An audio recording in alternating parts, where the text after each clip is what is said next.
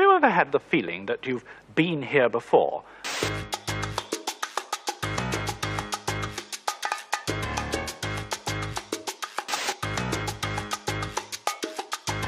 Takes you back, doesn't it? Boy, I haven't seen this in a long time. Oh, there she is. The best 16mm film camera ever. Come to Daddy. When this came out, it was like a miracle. You suddenly felt a sense of freedom. The Cine King Colourtran, we'd rather forget about, really, wouldn't we? I think so, very much so. You could hardly be subtle with something like this. I can't even get the thing open. When these ran at full rate, Bang. bang, Yeah. went the fuses. Well, here we are, gentlemen. We'll have to move that piece of furniture, I think. That goes onto the centre spindle like that. The Inky Dinky, the Queen's favourite lamp.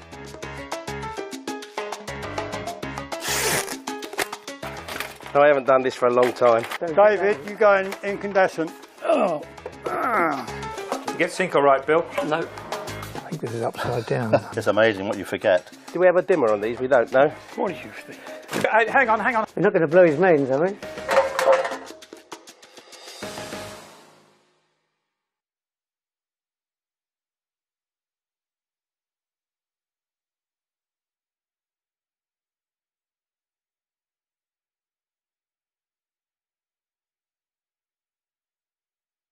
So here we go, Alan. Look at this lot. Takes you back, doesn't it? It does indeed, yes. That is the familiar kit, really. Yes. These, we'd rather forget about, really, wouldn't I we? think so, very much so. The Cine King Colourtran, absolutely appalling. Yeah. Well, the thing I remember most about them is, to start with, you can't really control them. No. They came with different lenses. Yeah. In theory, there was flood, medium, and spot. That's correct. Which was just a name like any I other. know, They could have called them yeah. Fred, Bill, and Harry, really, because Yeah. it made no difference. The thing that was different on all of them was the colour. That's true. They were called Colourtran, and basically that was because they were multicoloured. I remember once having to light in a cloister that had white pillars all the way down, and I lit the whole lot with these Colourtran. Every white pillar was a different colour. Yes. There was purple and green and white and just. But the thing is that on the ballast, as they used to call it, Yeah. there was a colour temperature meter. Yes. And as you turned the light up, it got brighter. Yes. And the colour And the temperature colour changed. Yes, went up. yeah. Yeah. But the problem was that in a domestic situation, the 4 lamps all came out the one transformer, Yeah. which went into a normal domestic supply 13 amp on socket. a 13 amp socket. Yeah. Now, when these ran at full rate, it was 40 amps. Bang. Bang, Yeah. went the fuses. Yes. So, Luckily we didn't have these for very long. So, but No, then we these- finished up with something we all liked a lot better, That's true. which is what we used to call at the BBC a one-man kit. That's Which right. was basically, was it 3 or It 4? was 4 of Four of these redheads we called them. They're Yeah. 800 or 1,000 watts. 800. 800 watts. And the 2 2 kilowatt. 2 kilowatts. Quite controllable, spot and flood That's fairly right. well, with barn doors and so on. There's something They're slightly quite different. light. Yeah, but that wouldn't get past in the BBC because if I can open it up, we used to, on many occasions, the bubble, as we call it, as you know, The bulbs, yeah. the bulb in there, look, used to explode. And on one occasion, in a very expensive house, it scattered all over the carpet, and a new carpet had to be paid for. And so what they did, they put like a Pyrex dish. It was a heat-proof Yes. glass Yeah. that used to go in there. So when these bulbs exploded, they never hit anybody because they could be quite close to It could be very person. dangerous. Yeah. I've seen it happen, yeah. The fact was that they were running at such a high temperature, and they're only glass, and if anybody had touched the surface of the glass when they put this in, a new bulb in, if you touched it with your fingers, it would go. But I mean, this became our sort of workhorse kit. It did indeed, yeah. For many years. Yeah. I can't remember, I wouldn't remember to put dates on it really, but it was a long period of time when Yeah. these were the one-man kit all the time. Yeah. With these lamps, because they got so hot, to diffuse them or to lessen them, you couldn't put often Even papers would burn eventually, or the gelatine would burn. So they brought these wire meshes out, which did take the light down. They could diffuse a little bit, yes. Yeah. And didn't burn. Well, I used to put tracing paper across the front of these to soften the light. Yes. But it'd been burning for a few hours, you'd start seeing it going brown in the middle. So if we start, I've got to know from you which film we used. what film you're going to use. Most of the film we used for a long period of time, the standard film was tungsten balance. It was balanced for artificial light, which is what 3,200 Kelvin. That's correct. Yeah. And but so if you went outdoors, then you had to put filter on the camera, but also you had to filter the lights to turn these sort of lights, which are incandescent. And these are 3,200 Kelvin. So you are looking to convert that to daylight, which means getting up to 5,600 Kelvin, and make it match daylight. Otherwise, you put that on somebody's face out in the daylight, and you finish up with blue there and orange here. The worst thing really is for us, is for the pair of us to make a mistake. And I light it for incandescent, and David has got filming for daylight. And the two are... We did have daylight film as well, which we used. We did use in daylight situations, and of course, if you're using a daylight film indoors, then you had to filter that to match. Yeah. So it's always playing one against the other, and always fighting for light. Never enough. We never had enough, especially once you've got to start filtering both a camera and a light.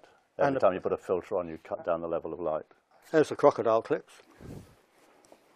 Put the filter on the front of the barn doors with these, and we put one on each door, like this, and try and keep it as tight as possible. And that's what we put the filter on with that. The Sparks would usually have these already cut in a folder or whatever for different sizes of lamps.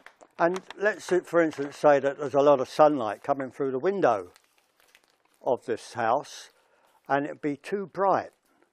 Then we use neutral density, which is this, the same as your sunglasses really. And this will go over the window. And if, again, the cameraman was on incandescent, then we'd have to put this across the window and this one, which is an 85. So the sun now becomes incandescent through the window. That had its own problems because being a gelatine, no matter how carefully it was put on the window, it would have crinkles and creases in it, and wherever you put a light, you'd get this dreadful light picking up on those things. On top of that, the slightest breeze and a crackle. So filter was important, very important actually,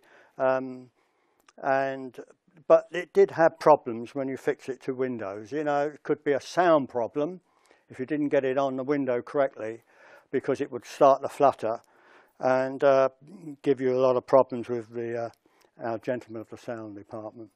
I didn't like it. Made them grumpy. Yeah, it did, didn't it? Yes, yeah.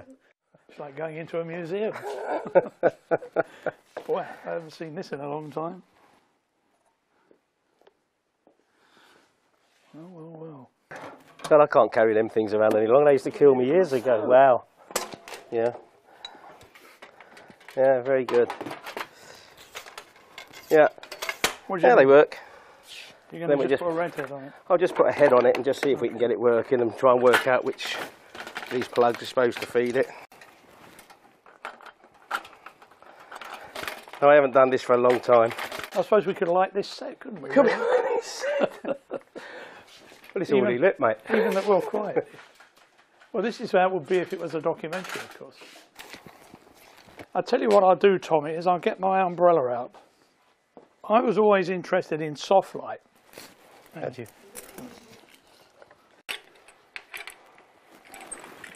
What were you shooting at the time, Brian? Oh, documentaries, Man Alive. So, what's the wattage of those, Brian? 500s. Oh, my goodness me, it does work. Do we have a dimmer on these? We don't know. What do you think? What do you think? Well, I thought you were ahead of the game, mate. Sophisticated. Anyway, so this was my attempt at soft lighting. Well, I was always looking for soft light. And as I say, there was no such thing, basically. There were no soft light units. unless you made it yourself. And so it was a matter of, you know, finding bits and then making the other bits to make it work. So you came back with an umbrella, and then, as I say, I designed this, and the department at Ealing Studios made it for me. This preceded things like the breeze light, which are now massive, as anybody in our industry would know. Primarily, breeze light was primarily designed again for the photographic industry, but now a lot of big commercials, glossy commercials, they find they might have half a dozen breeze lights plus 4 other lighting on them. So I mean, one thing we use now all the time is polystyrene. There was no such thing in those days. Nowadays, you get away with just one, even one. Even now, that's too powerful. Even too bright now, you know. The way we used to have to diffuse was quite difficult as well. All we had really was tracing paper. And what was called spun glass. And spun glass, which was spun glass is illegal now anyway. Oh yeah. But tracing paper, which was around because there was so much heat generated that you were continuously changing the trace paper. So there was all directors would get angry, DOPs would get angry, everybody would get angry, and well, in the end, you put it on wooden frames to keep it away from the light source, which will give you a softer light anyway. Yeah. You know, to find different ways of creating soft light. It was also to use bed sheets. You just hang them up. I mean, it looks like a Chinese laundry when I'm lighting, but it's also, it gives you a soft ambient light, which is virtually shadowless. And of course, when people walk into it, it doesn't mean you have to keep relighting. So that was the soft light. So when we went to do interviews, I'd just take this with me, and Tommy and the boys would set it up, or the equivalent of it. I mean, I only ever had this one. Yeah. Which was basically all you needed. Thank God for that. Yeah. Well, I don't know what we'd have done if it had a few more. You drive us all round the bed, but it was effective, wasn't it? Well, it worked. It was great, and it was a great. Yeah, absolutely. But these were the kind of starters. You know, there was nothing around. We had to on a flyer all the time. We were making up as we went along, basically. Yeah. I mean, if you're talking about the actual time for setting up. Traditionally, if you're going to an ordinary domestic environment and you're going to do an interview with somebody, then usually the director, myself and the Sparks would go in and very quickly decide how we're going to film it, where we're going to put the chair, and then Alan and I would get it lit. And with this sort of kit, you're talking about as little as 20 minutes. It could be a bit depending on other problems, but you could do it that quickly. What I would always use, and I suspect we haven't got it here today, is that I would have a 3 or 4x4 piece of polystyrene, yes. Yeah. I have that behind the camera with the 2K bounced on it. Now that was my fill light, and then apart from that, there would just be kick lights on. There'll be a key light on the face, fill light from the poly, a bit of backlight on the opposite side to the key light. And then, if the background needs a bit of light, another one for that. But that was pretty quick, and that would light a talking head as far as I was concerned.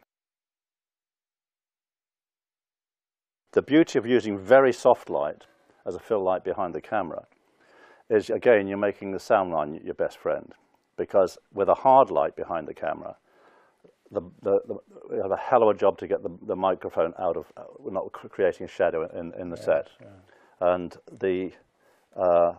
for sound department, generally in all filming, whether it was filming a talking head or even a drama interior. You forgot one thing? What? Glasses. Oh yes, well. Person wears glasses, you've got a problem there as well. Well, you've got to make everything a lot higher usually, which can be annoying because you finish up with shadows under the nose. But that's the only way around it. Is I mean, actors learnt, of course, if they're wearing glasses, they learnt to have special glasses, which had the glass tilted downwards a bit. And that solved the problem if you're an actor who is on set all the time. But if you're filming an ordinary member of the public with glasses, yes, it could be a problem. And all you could do was put the lights a lot higher and hope they didn't tip their head up too much. But bald-headed people, we've got to take that into account. Yes. You know? Yes, with the backlight especially, yeah. Yeah. And what was that, the question of eyebrows? So there was a cameraman that had a special term. He called them certain, like Grecian arches or something. You must get the light under. I mean, it's we all had our quirks. They're the windows of the soul, aren't they? Actors act with their eyes. Yeah. And many times if you're doing a dramatic scene, this little chap would come into use. The inky. For the inky dinky. the Queen's favourite lamp. This would come into use. And David Lean's favourite lamp, apparently. Yeah, evidently, yeah. And it would put that little white point of light onto the eyeball, and it just gives it that, you know, atmosphere. It's good. It would also, for people that have got a few lines around here, you know, it helps to remove them. Put a paper in that, an 85 or whatever you wanted. And I don't know whether it's pertinent at this point, but the history of why that's called an inky is quite interesting. It's because most of these funny names for lamps originally came from Hollywood, and in the early days of Hollywood, everything was lit with arc lamps, which were enormous, difficult things to handle, but created enormous amounts of light, which they needed in the early days with slow film stocks. But somebody came up with this little gizmo for when you want to get a bit of little tiny bits of light in instead of these enormous arc lights. And this was the only incandescent light on the set. So it became known as an inky. Yeah. You didn't know that, did you, Alan? I didn't know. So that's why this became known as the inky, because it was the only incandescent light on the set when everything else was arcs. And of course the name stuck. And this is the type of lamp, I mean, they're basically a focusing spotlight with a Fresnel lens, was what we always used before any of this. And when I first started at the BBC, this is what we were using. And there were just a whole range of these. This is the smallest. At what, 300 watts this, was it? 150. 150. It should also perhaps be said at this point that the normal procedure would be that the cameraman or camera crew, the only person who ever touched lights were the electricians. And this is not just because of what you might think today as normal health and safety regulations, though that was part of it, obviously. It was a demarcation thing, and the sparks would get upset if you handled their lights, some more than others. It was health and safety. This does bring back a lot of memories. I mean, we look at it now, but I can see it in its boxes in a car, and I arrive at a location to do probably a documentary and interview, and I say, oh, it's on the 3rd floor and there's no lift. And when you get all this boxed up and it's all in the back of an estate car and you've only one pair of legs and 2 hands, it used to be really quite hard going sometimes. You used to meet quite a few famous people when you would do this, didn't we? Oh, we did, yes. I mean, I remember working on a panorama, and they knew what I was like, so they said to me, on this next interview, behave yourself. Yes, be a bit of decorum. We want a bit of decorum out of you, Alan. So I said, all right. And I said, where am I going? I said, you're going to interview the chief rabbi of Israel. And we're going to go and do some exteriors, get the lights set up. Now, decorum. So I arrived at the chief rabbi's office in Jerusalem. I was shown into his office. Very nice chap. Would you like coffee or tea? I said, well, do you mind if I get the lights ready? And then he said, no. So I got the lights ready. Then he said, come on, sit down, have your tea. And I sat down, trying to behave myself. And he leant over the desk and he looked at me and he said, do you know any good Jewish jokes? And I said, I know hundreds. And after a while, the door opened and the director of Panorama walked in to see the pair of us absolutely rolling around in hysterics. Oh, there she is. Come to Daddy. Didn't remember it being as heavy as this. First thing to do is get rid of that. That's only for use on the tripod.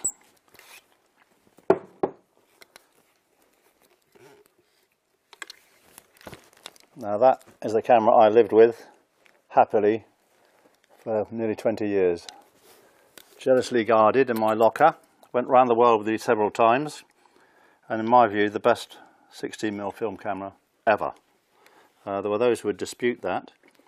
Some people preferred the Arri version of a self-blimp camera, but this was just, it was just built to be used. It's It's ergonomically superb, and you can just do anything you like with this camera. You can put it on a tripod and add all sorts of bits on it, extension viewfinders, all sorts of stuff, and do high-level drama. But basically it came into its own when it was doing a lot of handheld, what they now call fly-on-the-wall, documentary style of stuff, because you could handle it so easily, handheld. In any direction you like, you could look at it down or up. Before we used the zoom a lot, I would use this with two lenses, usually a 12mm lens and a 25mm lens. And whilst the camera was actually running, you could quickly change the lens. And the little bit of film that ran while you were changing it, you'd always have a cutaway to get rid of it. So you keep the sync going without ever having to stop the camera. Later on we did it all with a zoom lens. But for a long time I used the turret, mainly because the lenses were better and faster. If we were filming indoors, for example, without lights, these lenses, these prime lenses, were more suited to low light levels than the zooms were. So I was quite a long time, I was a bit reactionary about a zoom lens. I preferred using prime lenses for quite a long time before I was beguiled into using a zoom lens. This is what we call a displacement magazine, where the magazine sits on the top of the camera, and as the feed side gets smaller, the take-up side gets bigger. So that's displacing that, which keeps that fairly compact. But it's still a lot of weight on top of the camera, which is ergonomically not brilliant for hand holding. The whole concept here is coaxial.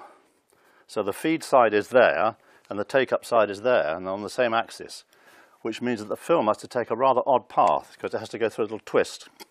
But it means that the whole weight of the camera is snug and not perched on top, as cameras always had been up till then. And that's one of the things that transformed the use of this camera. So when this came out, it was like a miracle, basically. Plus it was designed, as you can plainly see, this is not the most comfortable camera in the world to hold, basically, as a hand holding device. I mean, it is comfortable, but it's not at all well balanced. Whereas this one, my memory is this weighs a ton. Yes. This one, of course, was completely different, because you could bring it back onto your shoulder, yeah, and work with it like this. More manageable. Yeah. So it was a better balance. And then when you moved, you could actually lift it off your shoulder so the body didn't transmit the vibrations into the camera. Especially as I'm not as young as I was, unfortunately. But it is a great camera, where there were all sorts of attachments, a bit like this. One was for focus, so you could control the focus by using this hand here. You could revolve your focus. On this side I could operate the zoom, which is what the sound recorders was looking for. And I had another one fitted here so that I could change the aperture if we went from exterior to interior all in one shot. And on the top here I had mounted, what is a shoe like on top of most cameras, these stills cameras, and in that used to be an exposure meter, so that I was complete without having to do anything, virtually without taking my hands off the camera. So I was basically designed it so that I could go anywhere at any time. With this, at night, it's very low, you're very low key basically.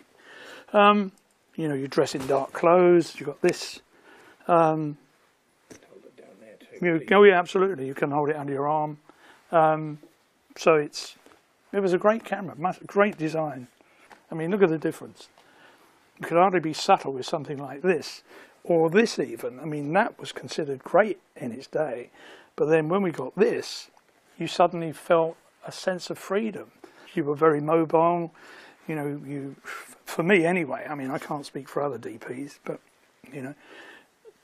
I thought of my body as a kind of Steadicam, even before Steadicam came out on the market. It was being flexible, so it was going into the gym and building up this, you know, your upper body strength and your legs so that you're able to sort of just be as flexible as you can. But you know, if you go into a dangerous situation, you need to be alert as to what's going on around you. So it's learning to use your left eye as well as your right eye, and being, you know, ready to move as fast as you possibly can, and not be sort of held down with equipment. I mean, part of this was, I mean, this is a conventional, this was a conventional battery. You know, if you feel the weight of that, you got this over your shoulder, which is fine. But then we designed what we called the battery belt. So we had a belt, all of that was in a belt, a leather belt round the, oh, there you are. Absolutely. So, you know, the difference between this and this was amazing. You know, this is throwing you off balance, whereas here, you know, this is all about, is over your centre of gravity. Oops, I can't put it on because of the microphone. But you've got this around your waist, so, you know, you're over the centre of gravity. Still heavy. Oh yeah, it's heavy, but it's easier to carry it around here. It's not going to throw you off balance. We were filming a documentary in Sardinia about the Aga Khan, who was building a whole new holiday complex there called the Costa Smeralda. And we were due to do an actual interview with him. The day before that happened, we got a telex to say that the studios were sending us out a new camera for us to evaluate. It was the Eclair. We'd heard about the Eclair, but we hadn't seen one. So I had to take the morning off and go to the airport and collect these boxes and open it up and looked at this thing. I thought, what on earth is that? No instruction book, nothing. So I just had to, by trial and error, as I am now, because I've forgotten how you do it. No, I haven't. It comes back, doesn't it? Learn how to load the magazine. I might ask John to come in at this point. So You got it. That's the 16mm film. right, and it goes in that way round, I think. I think this is upside down. I've got this upside down. It's amazing what you forget. Back in the early 70s, I was an assistant, and I did all the loading of the magazines whilst David was shooting. What you should say is everything that we're doing now had to be done in the dark. So on location, that meant all done inside a black changing bag. And all this, you had to learn how to do this by braille, effectively. So that's all you do in the dark, that bit there. So the film's in there, and it's loaded onto the sprockets here. And inside there, as Dave said, that's where it does a twist. So that it comes out here into the take-up side. It runs through. You'd pull that through. You've got to be very adept at it. You could load magazines in a changing bag very quickly, and you could change magazines very, very quickly. We always took, on average, well, the normal kit was 3 magazines. Each one's got 10 minutes of film in it. And as one was getting used up, the assistant would be loading, so we always had magazines to go. It was a hard job for the assistant to keep up with loading the magazines if the camera was going non-stop. It did mean that the assistant spent quite a lot of time with his hands in the changing bag. And if you needed him for other duties, like focus pulling, for example, that could be a small problem. But I soon got the Eclair, and then immediately after that, I became block crew on Man Alive, which was a very, very high-profile current affairs documentary series, which purported to be telling not just straight documentary, but fairly topical and always human.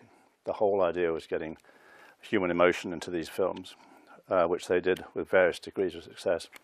But I did that program as a block crew, which is unusual. You're staying on the same program, because mostly at film department BBC, we were all expected to do absolutely anything, panorama today and a drama tomorrow. But occasionally we did have block crewing, and I was block crew on Man Alive for 2 years, did nothing else except Man Alive, which I enjoyed enormously, really enormously, because I loved the people I was working with and I liked the films we were making. And that's when I really pioneered my way of using this camera, because they were very much ahead of the game and wanted everything to be discrete filming. Don't use a tripod unless you absolutely have to, and so on. And because I took to this camera so well, they seemed to think that they liked my style of doing things, so they hung on to me for 2 years. I really did enjoy it. It's under the direction of a marvellous man called Desmond Wilcox.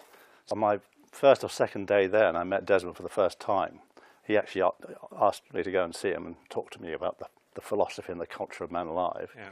And I said, I know one thing about Man Alive, which is that we always zoom in on the tears. And he said, no, no, no, no. We zoom out on the tears. That's what grabs people. Right, really? Yes, he said, if somebody starts to cry, if you just ease back just a little bit on the zoom, it shows how sensitive we are. And people love it. Yeah. I can tell you a little odd anecdote about Man Alive, which is that we were once filming a documentary, a very typical Man Alive story, this, on death row in a Texas prison, at a time when there was a moratorium on the death penalty, and there's all these people who are banged up in death cells and had been there for years, waiting to die. It was a pretty powerful story and a very sensitive one. But a wonderful researcher, Cherry. Anyway, who'd been to America and got this, managed to get all the permissions, which has never been done before, to actually film inmates in death row, with a marvellous reporter called Dennis Chewy. And I remember him too. Yeah. First day we were in there, and there was we were getting a lot of bad reaction. It wasn't really working at all. We had to withdraw at 5 o'clock in the evening. We withdrew to the governor's office for a chat. And he said, they're all pretty pissed off. And we said, what's the problem? He said, well, they just don't like the name of the programme. Of course, we're working with a clapperboard with Man Alive written all over it, and we're filming in death row. And it never occurred to any of us at the time. I mean, why would you? Yes. So we just had to change. We just took that off the clapperboard, and just called it Texas Prison, and then they were quite happy. Yeah. So we need another part of the crew, an essential part of the crew. Alex, the PA. Coffee break time? I wish. Alex is a very important part of the crew because she was liaison for everybody.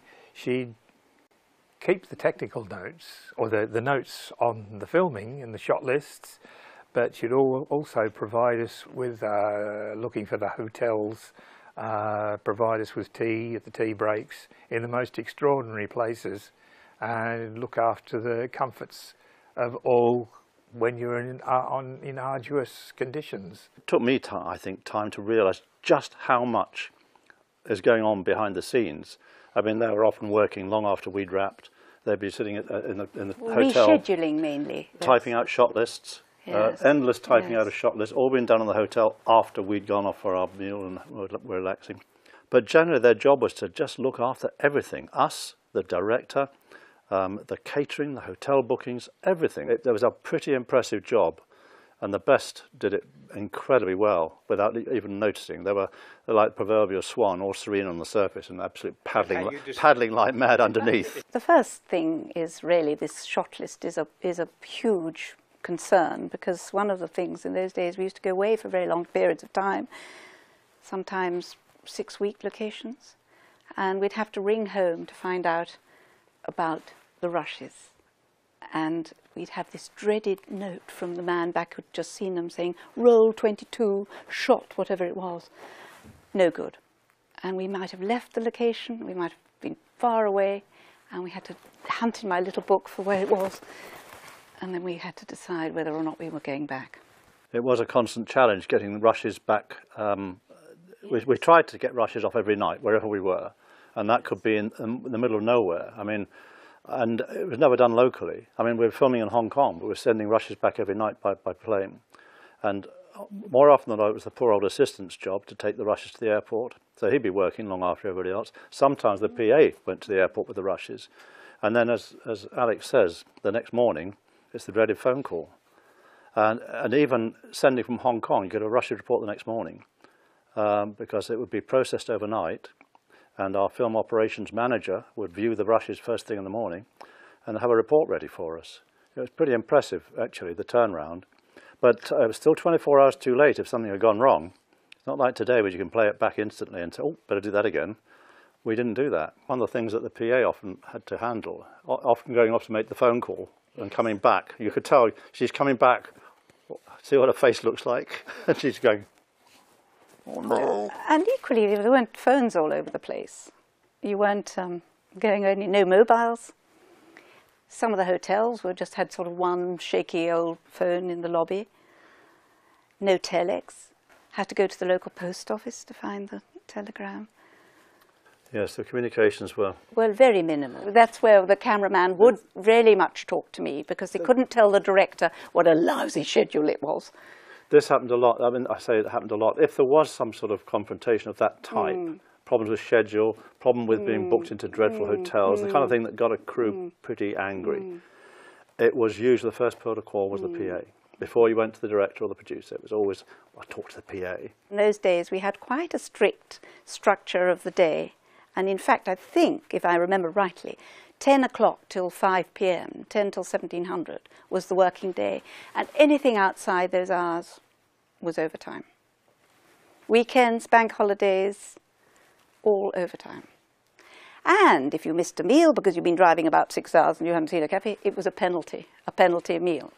So that all that was money on the budget. A lot of memory of trying to keep lunches all jolly. When you have a break, you have a nice time, you've found a super restaurant, well, everybody's having a nice time, and you're thinking, it's nearly an hour. It's nearly an hour. We've got to get going. We cannot be sitting round here having a nice lunch. We've got to get on. So it was me who sort of, because the director can't be seen to be, oh, come on now, you know. It was me who had to say, come on. Yes, and we would use you as the go-between. And that was very... Shamelessly. And that, funnily enough, I'd forgotten how bossy I was in those days. My mother said to me when I went home, I'm not your crew, you know. Don't boss me. But, of course, that was part of it, wasn't it? We had to boss a little bit. Yeah. It was a penalty for a totally missed meal.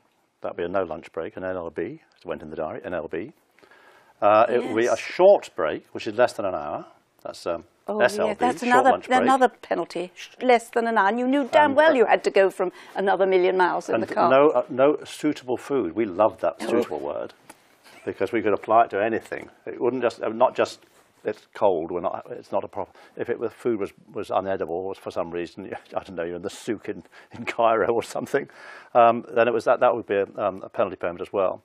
So it was a very complex system. Late lunch break, that was the other one. Anything more than 5 hours since the last break was a penalty. And I mean, it sounds bizarre now because people put up with so much today. This is this dreaded typewriter for the famous shot lists, which actually a lot of girls, as you said, a lot of girls would do this in the evening back in the hotel. They'd type up their shot list. Also, of course, any change of schedule. That's another reason you'd need a typewriter. And also, in the cases I work, a lot of the times I worked with front men, as we call it, and I basically was typing up the sync pieces to camera. Well, I can't even get the thing open. You're like me with the camera earlier on. I don't remember how to open it. The thing is that this shot list business is quite a fuss, because you've only got to go away to talk to a contributor, to arrange for the next location, to do this, to do that, and they've done about 20 odd shots. And you can never disturb. You can't disturb the cameraman, but I used to disturb the assistant cameraman, and he'd help me. So always make friends with the assistant cameraman. Yes, quite. Thank you. That's right. You'd always open your typewriter for you. Thank you very much. And also catching up with what you might have missed, because he'd have a log of all the rolls. The rolls only lasted 10 minutes. You've only got to have somebody talking away, as I've been doing. You've got another roll gone by. I had the stopwatch, but in documentaries, and a lot of the time, I wasn't always putting the watch on every second, obviously, for all the general shots. And often I didn't know what the shot was. I didn't dare look through the lens every moment, did I? I mean, you were all busy. Always welcome to look through mine. But then today, and I still don't know how this works, they don't have a PA at all, and they go back into the cutting room with 4,000 hours for a half-hour documentary. How on earth they sort it out, I have no idea. There must be somebody here can probably tell me, but I don't know how it works. I don't know how you work without having proper records of what you're doing on location.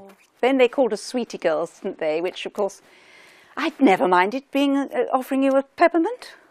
Well, that was part very of welcome. Yeah, buying the sweeties, yeah. Oh dear, no, and also bringing the icebox along, didn't I? I always had an icebox, especially when you're filming in the desert, for goodness sake. You have an icebox and you jolly well, you know, get it filled up every day, and every morning in the hotel you'd fill it up with water or whatever. And, well, you know, it was you're miles away from anywhere lots of times, so there we are. What else? Money belt, look at that. That's very crucial not to lose the money or have it stolen, or again, working in masses of different currencies, and you're not familiar with the notes, and you're always doing things slightly in the dark at the end of the day, and then maybe in some cafe, and having to pay your lighting men or whoever, and there you are in a fuss. I can remember when we were in Cairo, we took the night train to Luxor, and the train was to arrive at 4 o'clock in the morning, and we were all awake all night, you know, to wait for 4 o'clock in the morning. Come 4 o'clock, train stops, we all to get out. No platform. All the gear had to be manhandled down onto the track, and at 4 o'clock in the morning wasn't not a taxi to be seen, so we had to hire donkeys.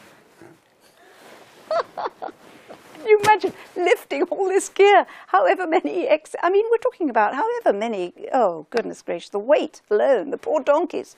But at 4 in the morning, we were lucky to find a donkey. Yes, absolutely. Well, first role was looking after the cameraman, actually. But then, as long as he was happy, she could start concentrating on everybody else. Contributors. Now, obviously, the assistant could feed his woes through her to the cameraman, in fact. PA was also often the butt of jokes, with a certain amount of sort of casual sexism, probably. Yes. A lot of the kind of thing that would have a feminist storming off these days. They had to put up with a lot of sort of nudge, sort of humour. Yes, I mean, you know, damn it. But in those days we were not quite so. But it worked the other way too, because it meant, because there was a woman on location with us, it tempered our conversation quite a bit. If you're out and having a few drinks in the evening, it had never got too smutty. Because in those days you thought you mustn't get too smutty in front of a woman. It wouldn't bother anybody these days, but in those days it was kind of important. So they have a restraining influence on us sometimes. Well, here we are, gentlemen. It's a small room. It is a small room, yeah. Have we got any thoughts about how we want to set up? He's a medium-sized. Yeah. He's a medium-sized sort of fellow. So can we move everything a bit further away from the wall? Just give it a bit more space to work in. Get some backlight in if you can. Yeah. And see where we go from there. Right, Alan. Yeah. Want to hear what I want to light it with? Right. I'd like to get the blonde in the corner. We'll have to move that piece of furniture, I think, and get the blonde in the corner with at least one level of trace on it for a bit of fill light. And a redhead there, another one over there, just put some light on the background. Okay. Bill, how do you want to mic this? Well, I can't hear anything really terrible in the way of background noise, so I should probably use a short boom. Over the top. I'd like to get rid of that table. Yeah. And we'll set up the tripod about here. Just enough room to get the lamp behind me. Well, if we do reverses, we might move it back in to the background, but otherwise we don't need it. Spray it with some continuity. Yeah.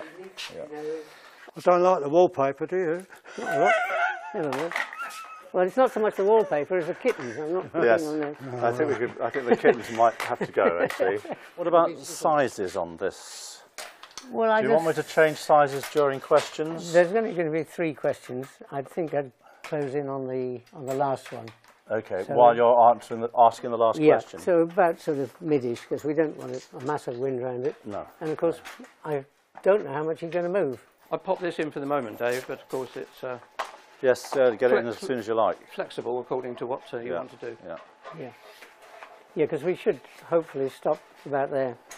There to there, with any luck. Let's see if I go. It should be there. How are you doing, John? You want a double paper or a single? I think we probably want double. Double? Yeah. Ray, can you just sit down there for me for a second then? All right. Well, the interview is going to be over there. Yeah. All right. But you're going to be asking questions from here. I will, yeah. Because I need to get right Probably behind. have to shout. He's not deaf. David, do you want Ray a bit closer? Closer to what? Closer to the camera? Closer to the interviewer. Well, it's up to Interviewee. it doesn't matter really. Are you a little uncomfortably far away? No, We can bring you up if you like. I might shorten A little bit close. The closer we go, the more the eye line goes Don't off. want to make the Yeah. subject Well, we can go in uncomfortable. there like that. Just make sure my Yeah. Tuck you in hair there like doesn't get that. in the way. Yeah. Enough room for the That should be shoulder. all right. David, you going incandescent? Yes. Yes. Well, everything's inky. Yeah. If I just sit in for a minute, you can see how much windage you need round him. So you might do that, you never know. People frequently do, they never keep their head in the same position twice. So They move. they move. Well, unless of course they go to sleep. I've seen the camera do a quiet sort of up and yes. down when the Yes. cameraman's gone to sleep in the middle. That's a bit high. The ray was up here, yeah. Okay, I'll get the baby legs. Unless this will spread some, it won't, will it? No, I've got baby legs for this. Okay. That's this full. Oh, sorry, I'd already put stand there. It's all right. I'll have a look at the mat box and see if I've done my hair right. Me. You haven't got a foot. I can't know how to operate this, but I'll try. Careful, it goes off really quick. Dave, it's probably quite a good idea if I explain how I'm starting this as well. Yes, ob- yes. Obviously, as you've seen, pictures very often come first, and perhaps they should, but it's worth bearing in mind that doesn't happen too much these days, but when television at home breaks down, it's usually, or sometimes the picture, but the programme will be continue in sound only very often, which is, thank you very much. Bill, where are you going to make this now? Yeah, Tell me. I'm going to mark it Bill. with that little boom. I thought we were putting out. We are. You're sitting in. Yeah. You're sitting in at the moment. I'm sitting in, but That- the that's- real one will come in a moment. This is the sort of thing that I would have chosen to do. Will we still get that high enough, Dave? It was too high on the Yeah, but tall will the legs. babies be a bit I low? think so, yeah. I think you'll find they will be just perfect. Thanks, matey. I'll get this up. See, like that. Yeah, we're fine. Yeah. I'd forgotten about the size of those miller heads there, Yeah. and the weight. What are they? About 20 kilos. Wasn't necessarily built for that. Oh, it's 15 amp on there. Yeah, Oh, God. I fear to that. We're not going to blow his mains, are I we? don't think we have one of those, do we? Ah, We're not going to blow his mains, are we? No. We got plenty. Right, you want me to replace this with a redhead? Well, I think that might be the quickest way of getting around the problem, yes. So you've lost your blonde and you've now got a redhead. Yep. You're happy Lovely. with that, are you? Very happy. oh, here. Hang on. There's the other end, Alan. Thank I've got a you. load of mag. What Okay. stock would you like, David? We better do the 200, I think. Okay. Now, this one, that one's where you want it there, do you? It's a kick light.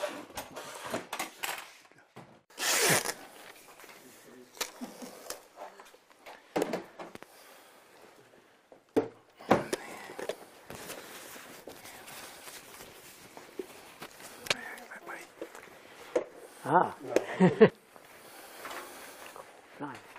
You might want to put a bit I'll of get a paper on that if you don't mind. I can squeeze the doors up or you can No, just leave the doors well open and put put a some... paper. Yeah, please. Okay. Do you want it very high or? No more than I'm that. thinking of that shadow of the on the wall at the back. That's out of shot. I think he might, Oh, sure, depending on this seat, he might be a few inches higher than me. Yes, But we're bringing them in.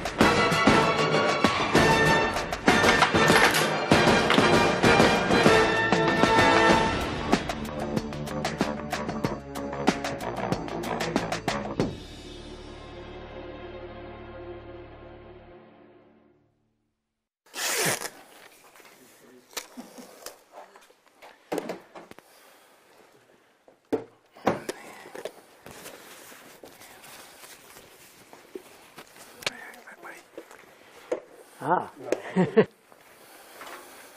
Nice.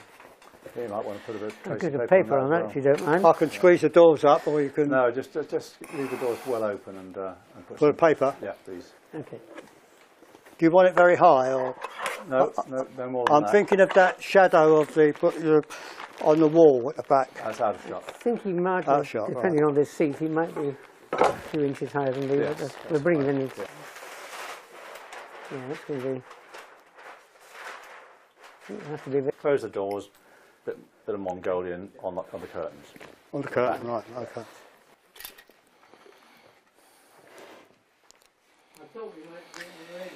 That's the end of the film, which identifies the film, and I usually put that on the magazine to keep that always with the film. It's a good label.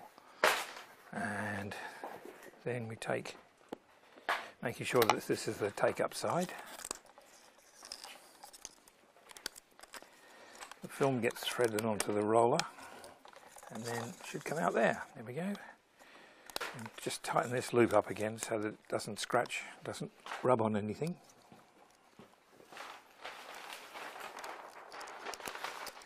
Right, so we should have 12 frames there. 1, 2, 3, 4, 5, 6, 7, 8, 9, 10, 11, 12 clear frames out there, and take the centre sprocket, goes on that so that when it goes on the camera frame, the pull down claw engages at the top of the stroke. When it goes back into the roll there, it sits flat. Did you get sync all right, Bill? No. This is a demonstration of this Nagra 3. We're in test, and we can see the meter bouncing as I pick up the microphone. 1, 2, 1, 2, 3. Now we're going to record. So I engage the transport, go to record, and now I'm recording. 1, 2, 1, 2, 3, 1, 2, 1, 2, 3, 1, 2. Now we'll stop, put the mic down, we'll go into rewind, and then engage the transport again, go into playback. 1, 2, 1, 2, 3, 2, 1, 2, 3, 1, 2. Now we'll stop. Now I can rewind again. Engage the transport. 1, 2, 1, 2, 3, 1, 2. Now we'll stop. It's a good sounding Nagra 3. Did you get sync all right, Bill? No, Oh, the camera's not running. not at the moment, no. It's going to work. I remember the days with sync leads and the missing Well, sync that's where we are lead.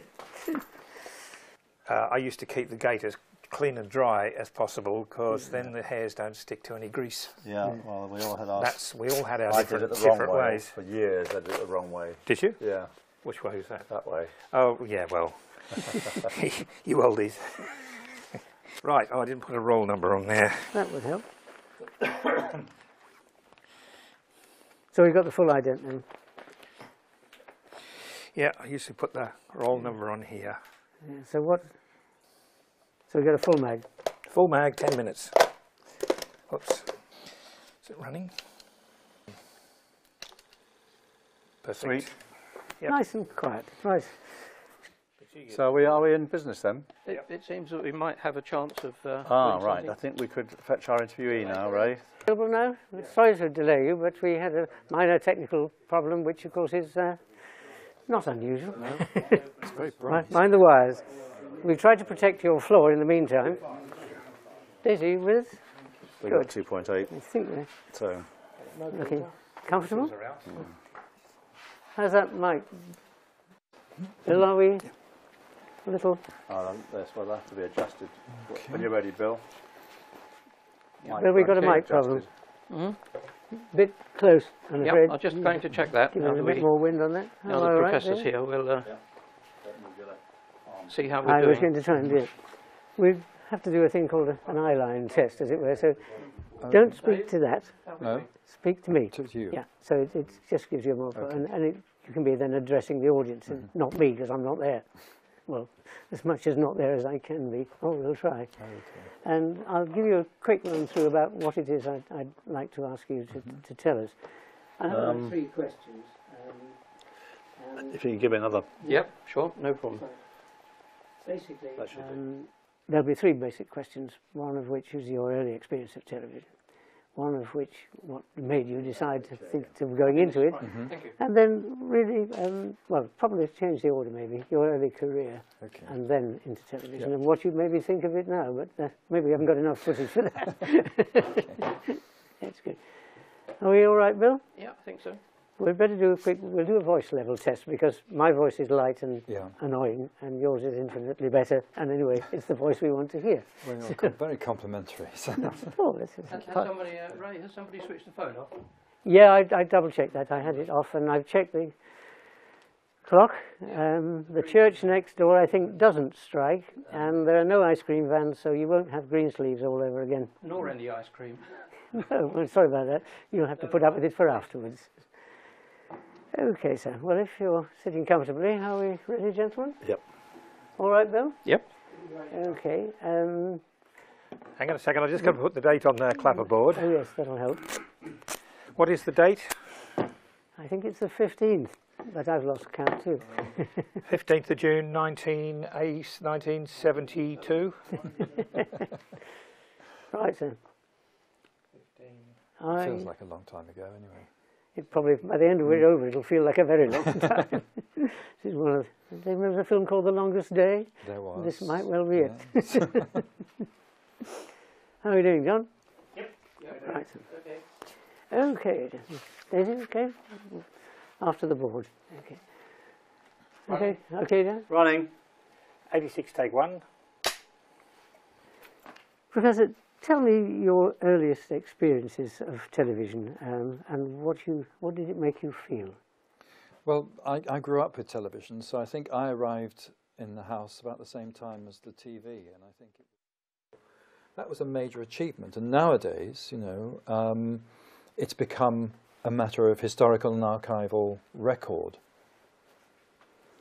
That must be very satisfying indeed. If you're all happy, gentlemen, I think we'll say cut. Thank you. Check the gate, please. Okay. The one thing we don't want is hairs. It sounds sort of slightly sort of botanical. Well, hairs do get in the gate, and they always get in just there. So it's worth checking. Sorry, sir. So how do you check for that? You look in carefully and blow. If it's there, you can usually see it, and he's got good eyesight, so we're pretty okay. But you normally, one of the sad things about this old system in a way is that, of course, it's total trust. If Dave says it's fine, I won't know until it comes back from the chemist, by which time it's too late. Yeah, the gate's clear. Thank you, sir. All right, Spill, I should have asked you. Okay, fine. Level's good. Thank you, gentlemen. Thank you for your patience. Thank you. It's a bit arduous for what seems like a short time, but good. So all that setting up, and how long was that actually? Daisy, what do you think? About 3-4 minutes? You must have. 3 minutes 33. Perfect. Thank you. Just what we wanted. Okay. Yeah. I know it seems a short time, but we can pack a lot in. Thank you, gentlemen. There it is. How are we? Want to do reverses, right?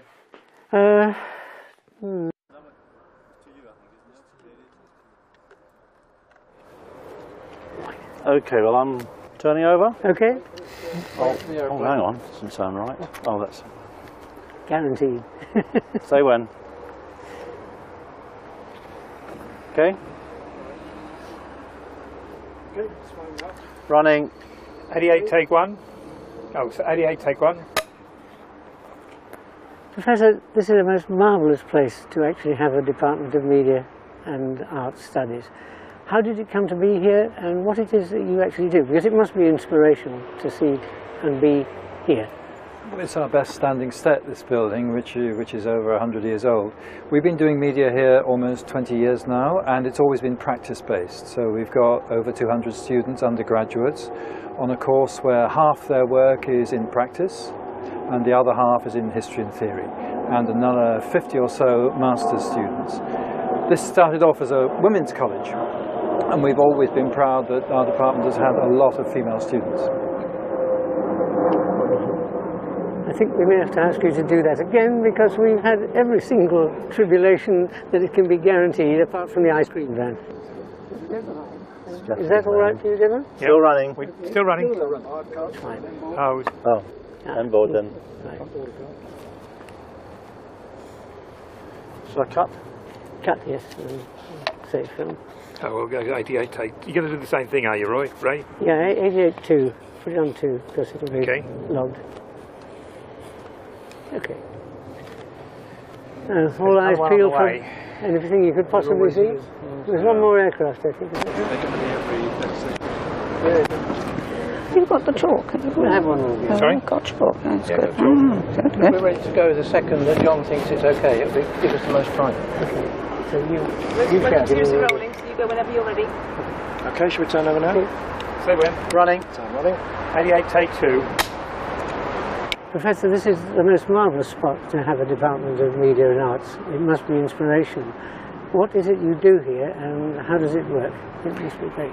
Well, we've been teaching media here for about 20 years now. We have over 200 students who are on a degree which is half practice-based. So they're making films, producing films, scripting films, and so on. We have another 50 master's students. And it really is a wonderful place to be, because a lot of the students live on campus, so you get that real team feeling. Thank you. Cut. The theory is there's a BBC crew. It's very small. It's usually 6. In fact, you've seen it. This is the size of a BBC crew. It's handleable. It's friendly. We all know each other. We know what we do. We really don't have to tell each other what to do. The only one who gets told what to do is usually me, because I'm either in the way, in shot, out of shot, or actually sort of, well, not clearly telling them what I ought to do. Then they'll ask, and if it's wrong, they'll tell me, which I rely on. The other great thing about it is that it all works on trust. The one thing you never do, as a matter of absolute principle, is you don't look down the eyepiece unless you ask. You ask out of courtesy, and if it's so, if you ask too often, it implies mistrust, which of course, since we get it away from the laboratories, we don't know until we see it back. Otherwise, we're all happy, because if David says it's okay, it's okay. If Bill says it's okay, it's okay. That's the way it works, and it makes a big difference. When you have 100 crew, you can't do that. But this, apart from aircraft noise, is ideally how it should be. It's obviously easier for everybody if we kept the same film stock all the time, not least because otherwise the assistant is going to be constantly having to keep one mag with one lot and 2 mags with something else, and he's having to try and guess what we're going to be needing next. If I suddenly say, look, I've changed my mind, I want the tungsten stock in there, or I want the daylight stock in, suddenly it's a panic into the changing bag to change it all again. So You've got 3 mags full of tungsten stock, and suddenly wants to go outside. So it can be a nuisance, that. I mean, you try to plan ahead, obviously, but mostly on documentary work, we'd use a tungsten stock all the time, and hardly ever use a daylight stock. I didn't use it. I used a daylight stock only the last few years doing drama, when you're trying to get the optimum on daylight filming. And there was a daylight stock which was very slow, actually, only 25 ASA, wasn't it? That one. 50D. Yes. 50D. But it was very fine grain. It was a lovely stock. Yeah, it's beautiful. Yeah. Good contrast. Yes. But film's always more forgiving. Negative film's always more forgiving on exposure and stuff, because you can always save a bad situation. It's always better to overexpose than underexpose. You can always get back from overexposure, but you can't necessarily get back from underexposure. That's right, yeah. Yes. Yeah. It's easier to retrieve film that's overexposed than underexposed. If you're underexposed, then there's nothing in the shadow, there's nothing to retrieve. But yeah. you Which can is actually... Sorry? Go on. Yeah. Which is opposite to video. So... Yeah, that's true, I think, yes. Yeah. First of all, I checked what roll number the sound recordist was on, because I hadn't been with the camera crew just preceding this shot, so I want to keep up with what the roll numbers are.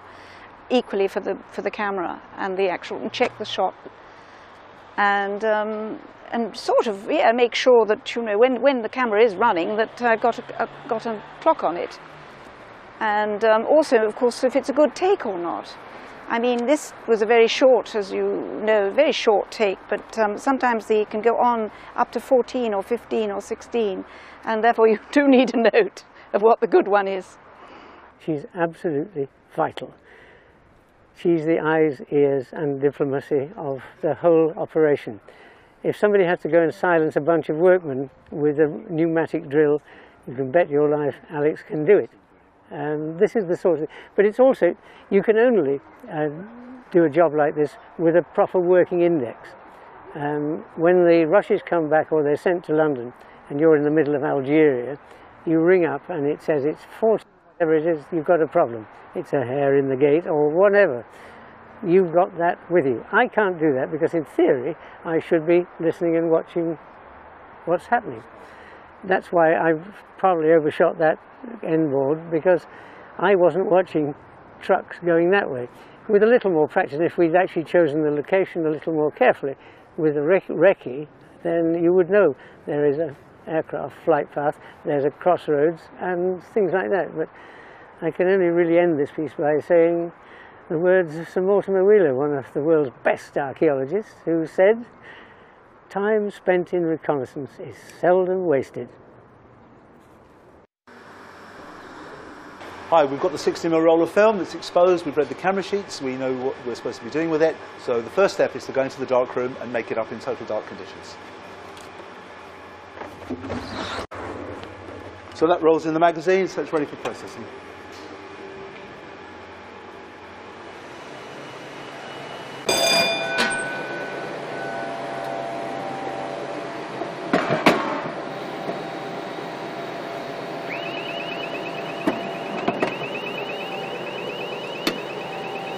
So there's a finite amount of time to make this change. These lights alert the operator to where the elevator in here is. There's staple joins, which have to be pretty specifically done. We'll then check the lace up in this light trap. Wind the tension back into the magazine, check the lace up is absolutely perfect. And we release this magazine. This is now feeding into this elevator. This is like a reservoir of film on an elevator, and while there's no film being fed in here while we're making that change, that elevator is actually rising in here to feed this machine, which is running at 100 feet a minute. Okay, so what's happening now, the film is coming through this elevator and it's coming into the first solution. Now the first solution is backing removal. So film has manufactured on it something called an anti-halation backing. It has to come off the film, because otherwise, if you process the film and that didn't come off, the film wouldn't be transparent. So the first thing that comes off is the backing in this solution here. The next thing is it will go into the actual developing solution, which is the Kodak patented ECN2 color neg solution. The film is made of silver halide crystals suspended in a gelatin emulsion with color dyes. When it comes out the camera, it's obviously a latent image. So those silver halide crystals, as they've been exposed to light, have been excited by the light, and that actually activates them. They are what actually make the image. When it comes out of there, it goes into an acid stop, and the acid stop immediately stops the processing procedure, the developing procedure. It's obviously crucial that the film stays in the solutions for a very specific amount of time, at very specific temperatures, and at very specific rates of replenishment from our chemistry upstairs. This ensures that if we run for 8 hours or 10 hours continuously, the processing solutions have exactly the same consistency and strength as they did at the beginning of the shift. And we control all of this with these chemical control units over here. It's akin to stills photography, analog stills photography. Each solution has a very specific purpose. Right, the actual emulsions have now gone through a developing solution. They've been developed. It comes out of the acid and it goes into a bleach. It's not very much of an apparent image at this stage. This is going into the bleach, so the film is no longer sensitive to light, even though at the moment it doesn't look like traditional transparent negative. It will do when it gets into the fix. Okay, so it's come from the bleach, now into the wash, backwards and forwards, from one solution to the next. And between all the solutions there's wiper blades, which you can see here, which take off the excess fluid from one solution to the next to minimise and stop any carryover and contamination. And that'll go into this. This is the fix, and you'll be able to see here, you can see the film changing into an apparent image while it's in the fix, okay? So it comes in as this kind of overall orangey colour into here. If you held this up to the light now, which you'll see shortly, you'll see it is actually the image that you've recorded in the camera. So you'll see shortly this will be coming out of the final rinse stabiliser through this block of wipers and into the drying cabinet. And you'll see it's an apparent image here. So this is now the fully processed neg, it just needs to be dried. Right, so the film is in this cabinet here, this cabinet here as you can see coming through. This cabinet is drying the film. If you over dry the film, you induce a curl in the film, which means that it will not sit flat on a telecine gate or in a printing gate, thereby causing potential focus issues when you're trying to transfer or scan it or print it. If you don't dry it quite correctly enough and there's moisture left in the film and it takes up on a wind, then it will adhere to itself on the wind and potentially damage the emulsion when you try to unwind it. So this is a mirror image of the other end. Where's the other end? The elevator rises to feed the machine. This elevator will descend to absorb the film that's coming through.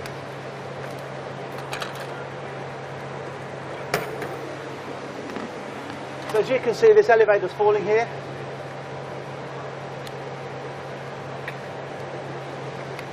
So again, we have a specific amount of time.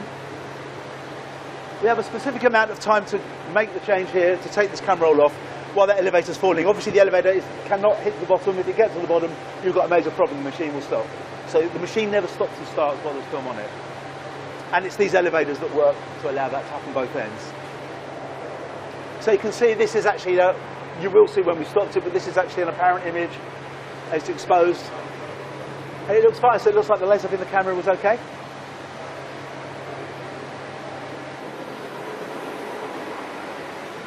This is the end of that camera roll now coming through. So that will go into that can, which is the can that's come out of the darkroom. So we know exactly that that can's followed it.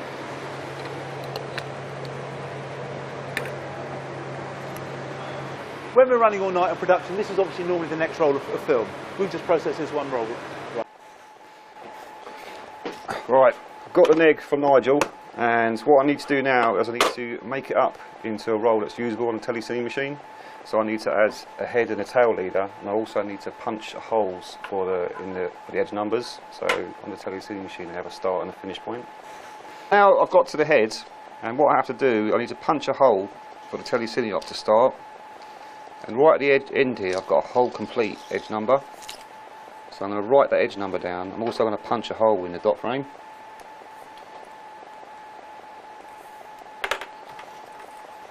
I'll punch a hole in the dot frame. So when this gets put on the telecine machine, he will run this from the head until he gets that dot in the middle of the aperture of the telecine machine, and you'll see it on the screen. And that's when he starts recording the edge numbers and the action. There's the first few frames, so let's just find a reference point. There's a punch hole, so I zero all my counters at that point, and the first thing I will do is check that I'm in focus. So the one thing that I can't control from the desk is the focus. So that's a knob on the front of the gate. There it is. Okay, so we're in focus.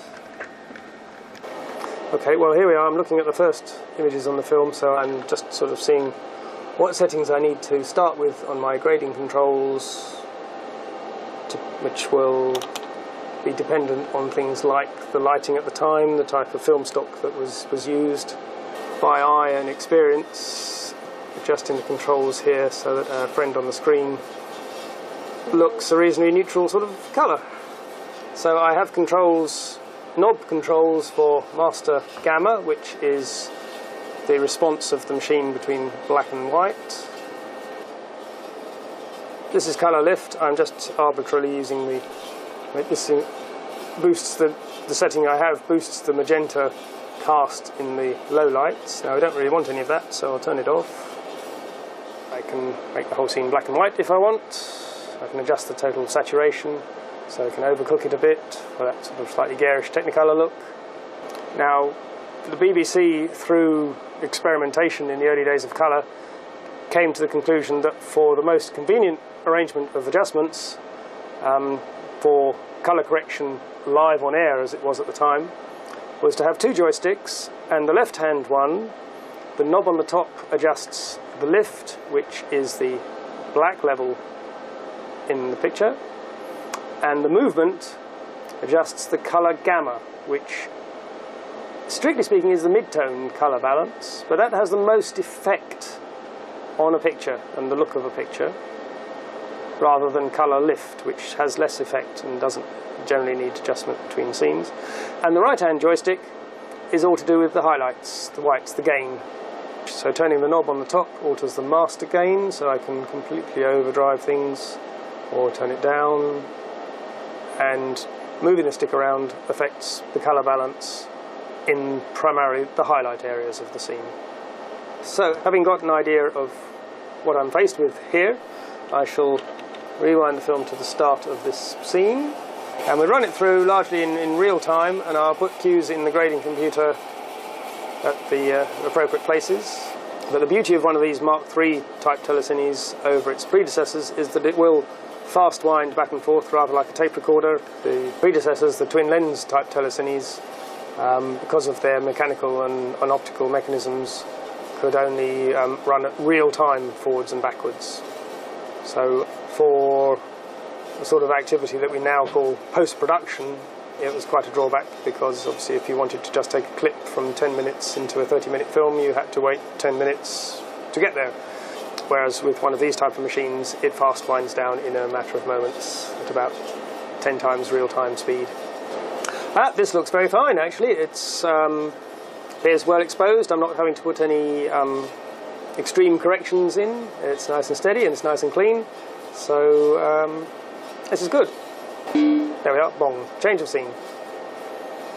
Now, unfortunately, this gentleman's been shot out of focus by the original crew. So there's not much I can do about that. Out of focus is out of focus. Otherwise, his exposure is fine, but he's out of focus. Oh, there's a change of scene here. This is very different exposure.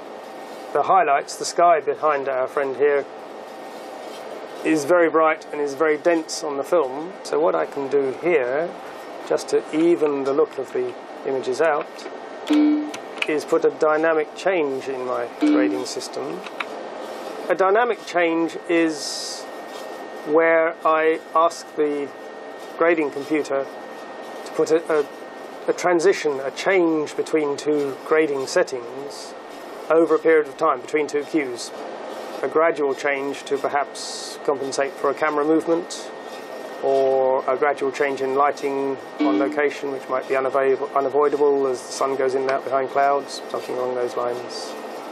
So if I get this right, you're not aware of the change happening, because it's the sort of thing your eyes would naturally do, looking around from a darker, shadowy scene to a highlight.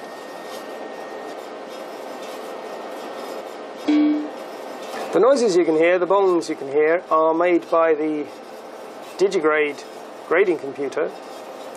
When it was developed back in the 1980s, it was said to be one of the most vocal devices around. At the time, most electronic devices probably made just beeps if they made any kind of noise at all. Right, I think we're coming to the end of the film now from the look of it on the machine, and there we are, that is the very end. There's a punch hole just gone through, so that would have been the lab's mark that is the end of the film. So my settings are stored in the computer's memory. We have 17 cues in the whole film, and from start to finish it runs for 8 minutes and 14 seconds and 3 frames. Now for long-term storage I can copy the cues, the grading file information to a floppy disk. Now remember, this is 1980s technology, so a floppy disk was the height of sophistication in those days. Right, what I shall do now is rewind the film. And then, all being well, we are ready to go for a take, a recording. Now we sit back and think, what a wonderful piece of work, and doesn't it look good? Okay, let me just find my cues and start points. Flip the switch there. We have a device in the equipment bays which interfaces the telecine machine to the edit controller, and as far as the edit controller is concerned, the telecine machine appears and behaves like a Beta SP videotape recorder. So that's what the edit controller thinks it's controlling. I have a digibeta tape already queued up in the recorder, so all I have to do is press record, and here we go. It all runs up to make a frame accurate edit, and now we can sit back and luxuriate in the results. The object being to deliver on tape a complete unbroken recording of the film. We have 2 monitors in front of us. The left hand one is showing me the output of the telecine machine, and the right hand one is a confidence replay, if you will, from the digibeta recorder, so that I can check that I am actually recording what I think I'm recording. And the black and white monitor on top is the characters display from the video recorder. Above the left hand monitor is a waveform scope which is showing me the red, the green and the blue components as they come out of the telecine. So that is a guide to me for the grading process, and it helps me to ensure that the colours are neutral and natural and I'm not clipping any lowlights or highlights. To my right here is the character display from the edit controller. So on there I can see the cues that I've put in for the edit points and the progress of the operation, whether I'm in assemble edit or insert and video and audio and so forth. And here we are, we're coming up to the end of the piece, so I'll just wait for the last punch hole to go through, which there it is, and we are done. Running. 89, take 1.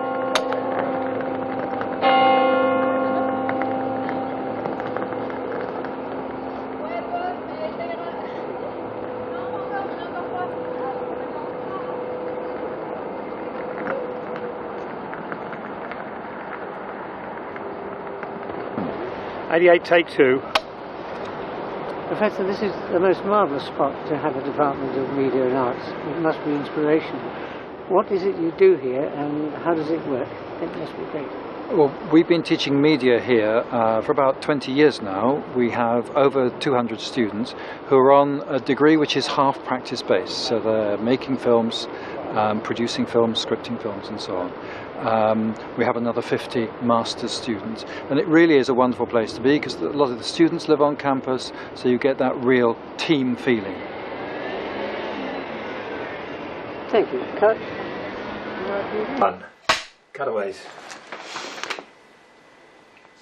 Professor, tell me, what was your first experience of television and what did you feel it did to you? Did it affect you in any way? Well, I grew up with television, so I think I arrived in the house about the same time as the TV, and I think it was a way for my parents not to have to talk to each other so much. So I can remember, you know, I grew up with all those wonderful children's shows like Captain Pugwash, you know, little bits of moving cardboard and puppets like Andy Pandy, and particular favourite was the Flower Pot Men. I remember kind of imitating them with my mother and things like that, my little brother. So that was my earliest memory, was just kind of, you know, it was always there. Yes. And then going on, remembering the programmes I wasn't allowed to watch, that my parents sometimes would let me, sometimes wouldn't. So a lot about Tonight, the programme Tonight, with Cliff Mitchell-Moore. I can remember very vividly being sent to bed because they were doing something about the Russian Revolution. And they were showing all this footage, and I was sent to bed. I wasn't allowed to watch that. I think it was 7 o'clock at night or something. So I can't remember what year that would be.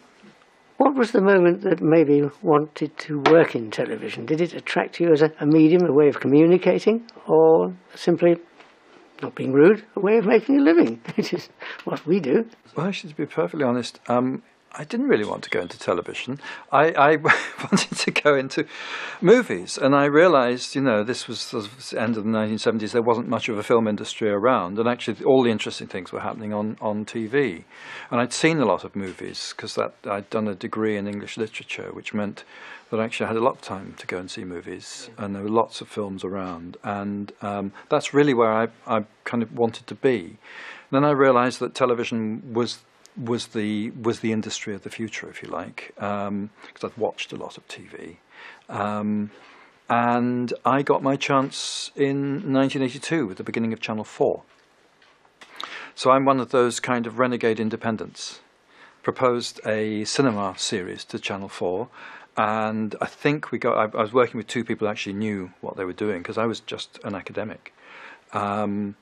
And I think we got our chance because nobody else had proposed such a programme. Can you tell me about your early career in television and what its outcome was? It's always a disappointment. Making a programme, you always get disappointed. It's never actually what you'd imagined to begin with. And it was, you know, looking back now and seeing some of these programmes again, I think, well, actually that's quite an achievement what we did there. But at the time, I was always slightly ashamed that we'd not quite achieved what we wanted to do. I could see all the faults, you know, there was problems with the sound, there was problems with the picture, we didn't get that interview, we should have asked this question, we should have just gone that extra mile. And actually, the problem is, as an independent, you know, you don't go the extra mile sometimes because you haven't got the extra money. That's your own personal money that goes the extra mile, and that you don't want to do. So it's always that sense of disappointment with making television. But looking back, having done, you know, the first ever history of cinema in China, for example, that was a major achievement. And nowadays, you know, it's become a matter of historical and archival record.